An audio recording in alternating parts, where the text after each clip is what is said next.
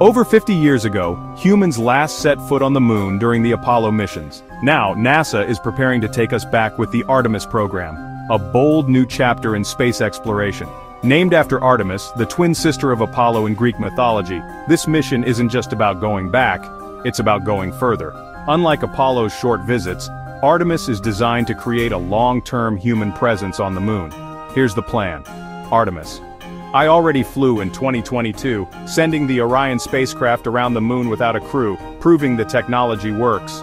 Artemis II, launching soon, will carry astronauts around the moon, testing systems before landing.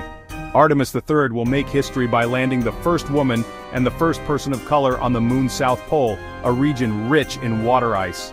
That water could be turned into oxygen, drinking water, or even rocket fuel. But Artemis isn't stopping there. NASA and international partners are also building the Gateway, a small space station orbiting the moon. It will be a hub for science, exploration, and missions deeper into space, like Mars. Why does Artemis matter? The moon holds secrets about the solar system's history. It's a testbed for new technology. And most importantly, it inspires the next generation, just like Apollo inspired millions decades ago. Artemis is not just a return, it's the beginning of humanity's future in space.